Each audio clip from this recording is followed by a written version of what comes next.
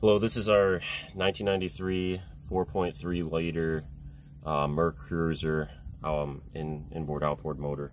It's in a 20-foot bayliner. We're having some spark issues out on the river, and we were able to diagnose down to this unit right here, which is the timing control module. What kind of spark issues were you having? The spark issues were there was no spark, or little to no spark. It started off with weak spark, so we went over and we replaced the coil here, thinking that that would help fix the problem. It did not. And then when we removed the cover on the distributor cap, there was this sensor inside. The way we could diagnose this sensor was by taking an ohm meter and checking the resistance on it. So right here I have ground, and we're going to hook one wire up.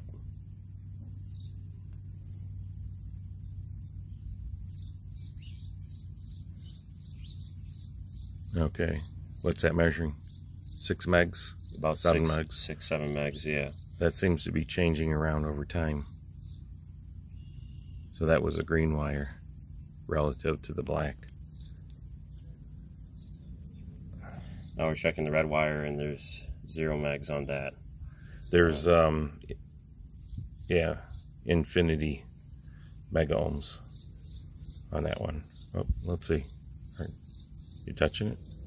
It touched my finger, I think. Okay, so yeah, so it's high impedance.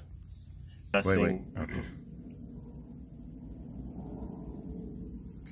So now we're testing the new part, and we have it already installed, but we're making the video after the fact. You do not need to have it hooked up. We just took the black negative and the red wire. We're measuring the resistance on that, and what do we have? 6 megs. And so on the broken one, it wasn't 6 megs. I think it was infinity. The older part, it was infinity. Now on the newer part, the green wire, we're reading what, 334? Now we're reading about 340 kiloohms. And then we have the black wire going to chassis ground. So we're just connecting the chassis ground relative to the red and green. So it looks like there is a resistance difference between the red and the green, and hopefully that will help you troubleshoot your broken ignition sensor.